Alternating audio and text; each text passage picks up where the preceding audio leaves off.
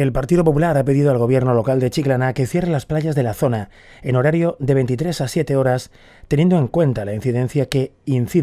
sigue subiendo, rozando actualmente los 700 casos por cada 100.000 habitantes y situando al municipio en nivel 2 de alerta sanitaria. Desde el PP de Chiclana recuerdan que la Junta, a través de las propuestas del Comité Regional de Alto Impacto en Salud Pública, determinó el pasado martes, tras analizar la situación epidemiológica y de presión asistencial, el cierre de las playas. La concejala popular Carmen Baena ha criticado la gestión del delegado municipal de seguridad José Manuel Vera y censura las palabras del alcalde José María Román, que tilda de imprudentes al animar a la ciudadanía a abrazarse y besarse. Los populares concluyen señalando que la responsabilidad es de todos, si bien entiende que el equipo de gobierno tiene que dar ejemplo y los responsables políticos tienen que estar a la altura de las circunstancias.